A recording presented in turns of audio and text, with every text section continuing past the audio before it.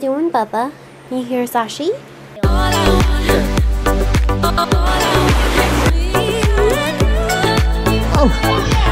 God!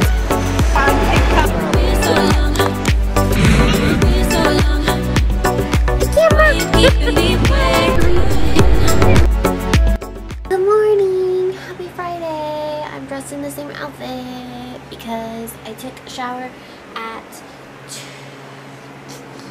noon yesterday, and I'm basically wearing the same outfit because I only wore it for half a day and I literally just laid on the couch. So I'm wearing this today so that I don't dirty an outfit for no reason, and also because there's nothing wrong with this one. Good morning and happy Friday. How you doing, Bubba? You hear Sashi? Sashi on her new wheel? She's going crazy. Should we check on her? Yeah, so much better. Well, better.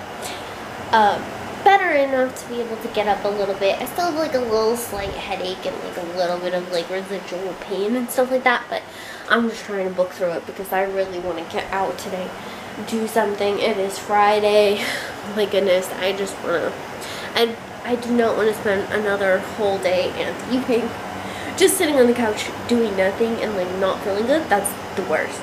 So we're gonna try and get out today and do something.